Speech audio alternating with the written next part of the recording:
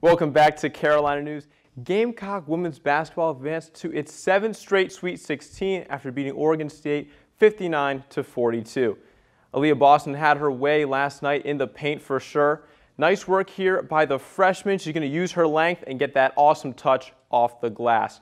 Her night ended with 19 points here. Destiny Henderson stealing the ball, going coast to coast. Ooh, man, D. Henny does it so well. Also, Boston talked about what Coach John Staley told the team before the game. Yeah, over the time when we were prepping, she just told us to be aggressive and we need to occupy their post and just post up every time. Carolina will face number 5 Georgia Tech on Saturday. Tip-off time is to be determined. Now, we're keeping tabs on another 1 seed that Carolina might collide with later in that tourney. The UConn Huskies won last night versus Syracuse 83-47. Now, to be expected, it was the Paige Becker show, everyone. Awesome vision here. She gets the steal, and yeah, easy money for Paige. Becker scored the most points on the team with 20 as UConn made quick work of the Orange. Now, my mom tuned into that game last night, and she told me Paige Beckers is sick. So I got to agree with my mom, right? Now, Gamecock women's soccer is back in action earlier than expected this week. Carolina will take the journey up to Elon tomorrow to play the Phoenix at 6 p.m. The match was added after the team's weekend meeting with Appalachian State was scrapped on Monday. COVID issues with the Mountaineers is the reason for the cancellation. A 3-game win streak is on the line for Carolina. They've won both of their spring matches, both by scores of 3-0.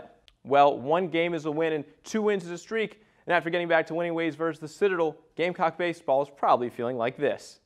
I think I got my swagger back. Someone who surely has his swagger back on full blast is pitcher Will Sanders. He struck out 10 Bulldog batters in 5 innings last night, a career high for the freshman. Wes Clark hit his 11th homer of the season as Carolina poured 8 runs on the Bulldogs.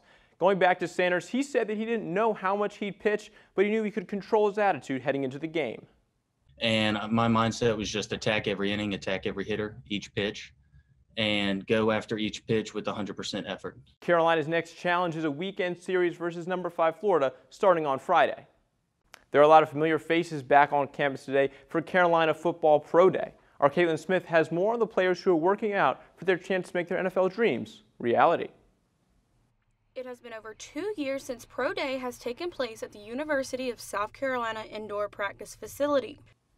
Pro Day started at 1 p.m. today, and the athletes will work out through the afternoon. The results can be found on GamecocksOnline.com.